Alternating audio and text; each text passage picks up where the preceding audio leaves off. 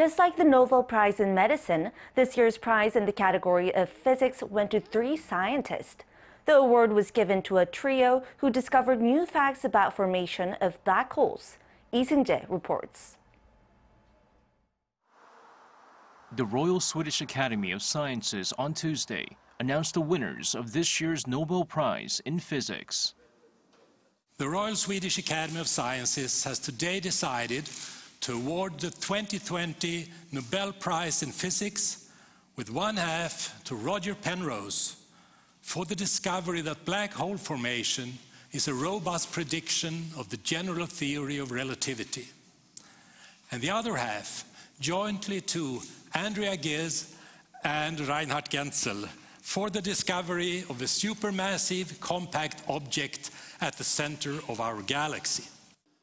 According to Hansen, the discoveries reveal the darkest secrets of the universe and the fact that black holes actually exist.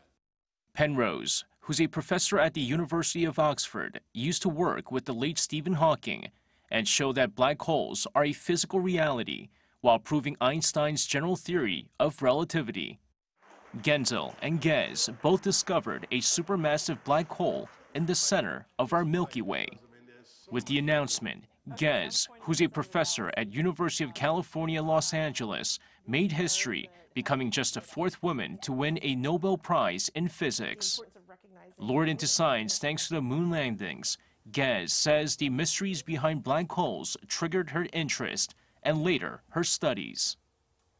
I think black holes, because they're so hard to understand, is what makes them so appealing.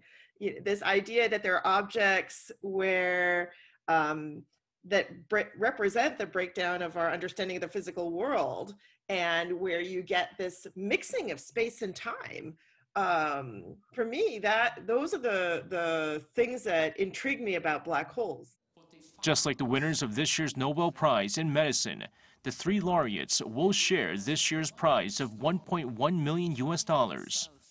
The winner of the Nobel Prize in Chemistry will be announced on Wednesday. Seung-jae, Arirang News.